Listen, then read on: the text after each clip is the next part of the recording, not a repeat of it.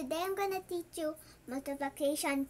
Cut fingers and wrote some things on, and if you see on this finger, it has 6, 7, 8, 9, 10, and the other finger too. So we might need them. So look at this. So I have to multiply something that is super hard, like 6 times 6, like 7 times 7. So we're gonna start with a basic, like 8 times 8.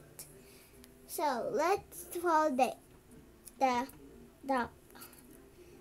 fingers that needs to be 8. So we have to do this 6. This is 6, 7, 8. So you have to fold 3 of them because it represents 7, 8, 7, and 6. So we have to fold them. And the other 2, let's fold it. And the remaining, like 9 and 10 over here, 9 and 10, that is the ones. You have to multiply the ones. So how much is this? 3 times 3 plus 3 is 6. So we have 60 because these represent the tens. And 2 times 2, we have to times these. So why did I say that? Because we have to times these two, like 9 and 10. So we have to times those. 2 times 2 equals 4. And this is all 60. So the answer is 64. So let's give another answer. Question, shall we? So the question is 9 times 9 now. So we have to fold the 9, also the 8, also the 7, and also the 6. See, Kuya Juan? You know how this goes now? So I'm gonna give you a question for you later. So you have to answer truthfully. Don't do it with your parents. So you know these are the four things. So you have to plus these and time these remaining 2 of the tens, and you have to plus these. You know why? Because these are the tens. So this is gonna be 4 times 4 plus 4 is 8. So this is 80. And 1 times 1 is 1. So it's 81. 9 times 9 is 81.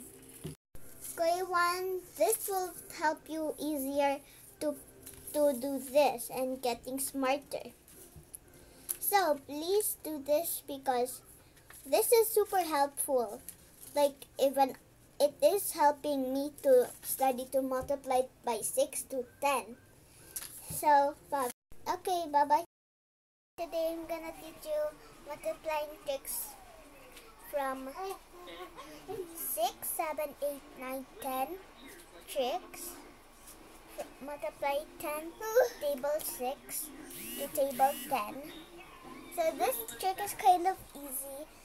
What you gotta do is just put your hands right here, and if someone tells you a question, you'll just use it like this. So example, someone told me what is 6 times 6.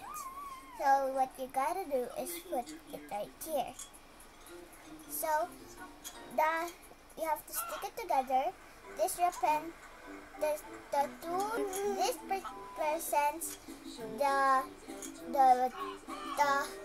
and these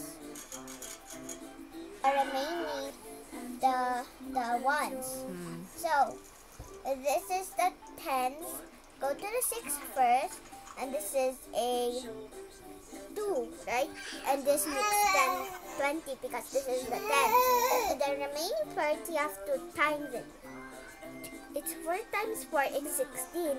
So 20 plus 16, you don't have to times the 16. So you have to addition it.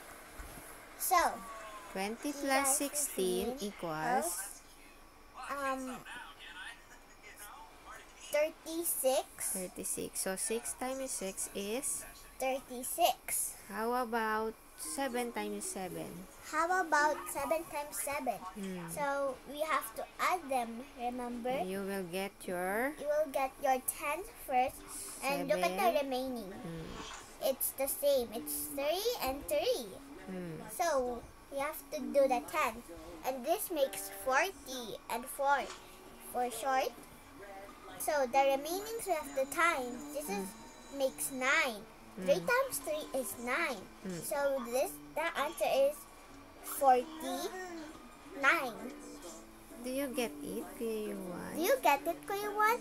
Later I'm gonna have you a quiz. You have to write it down in your pad with a pencil. If you make a mistake, you could erase it if you want. You could take your time.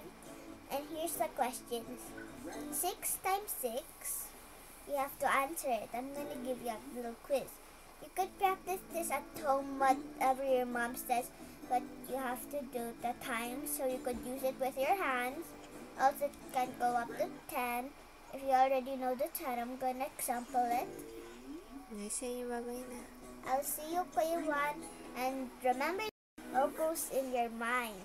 Okay, love you. Kuya Juan, I love you.